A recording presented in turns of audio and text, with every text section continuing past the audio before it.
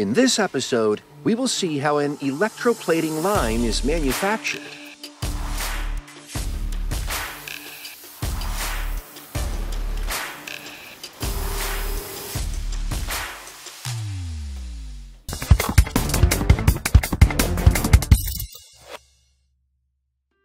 Electroplating represents an intrinsic step of many production processes. It is used in various industry sectors, wherever zinc, tin, cadmium, nickel, or gold plating is required. And how is a production line for electroplating manufactured? To explore the entire process in detail, we visited the GALKOR plant in Koronowo in Kuyavia.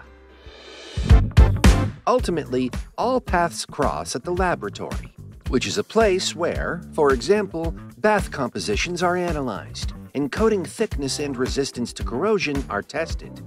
Furthermore, wastewaters are thoroughly analyzed here by chromatography or UV-VI's spectrophotometry.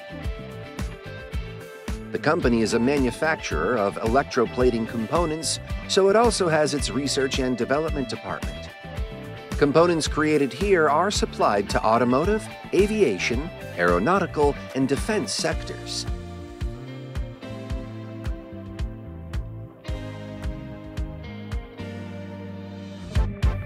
Technical documentation is developed in the design office, each time to an individual customer order.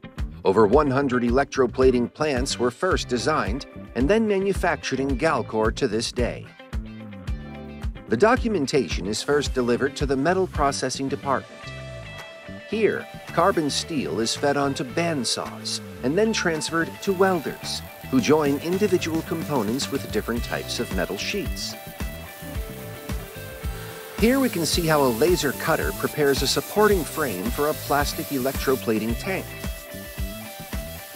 The cut details are shaped on a hydraulic press brake and then transferred for machining. Here, metric threads are formed, either manually or automatically.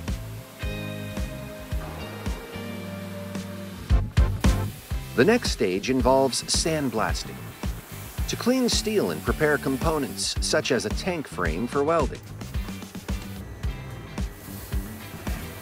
After verifying parameters of a cut material, all components are joined together by gas-shielded arc welding.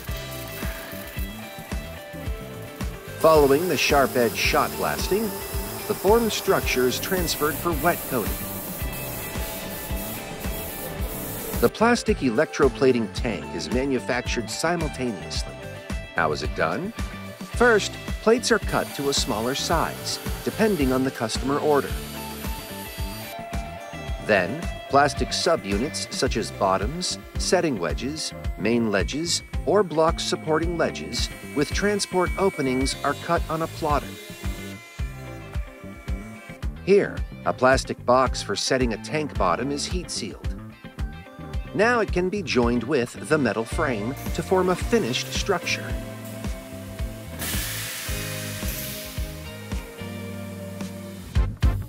In this case, welding of inner and outer shell is important to effectively protect the structure against corrosion. But the work does not end with the tank and its frame. The product must be provided with all necessary devices and accessories. Let's see how it's done. Here, details for exhaust's ventilation are manufactured. And here, components of plastic, steel, and rubber are cut out with a high-pressure water jet. Subunits for manipulators, centrifuges, and hydraulic presses are machined. At the reverse osmosis station, demineralized water is produced for closed-circuit systems. The devices shown here are barrel aggregates, used for electroplating of small details, such as bolts or nuts. Finally, we take a look at a warehouse, where organic chemicals used for electroplating are stored. Which? It is a proprietary production secret. However, we can say that they include various brighteners, decreasing and passivation additives, and agents for neutralizing wastewater. And how does the complete electroplating line from GALKOR operate? To see this, we accepted an invitation to Ut Oil in Dzierzgon. The company operates a fully automated and environmentally friendly electroplating plant. It has its own wastewater treatment plant, full air filtration, and is connected to a photovoltaic plant. All equipment is connected with one proprietary, configurable, and flexible program that controls the entire line.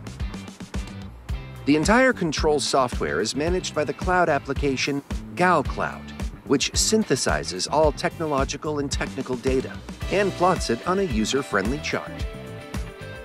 Remote electroplating? It works!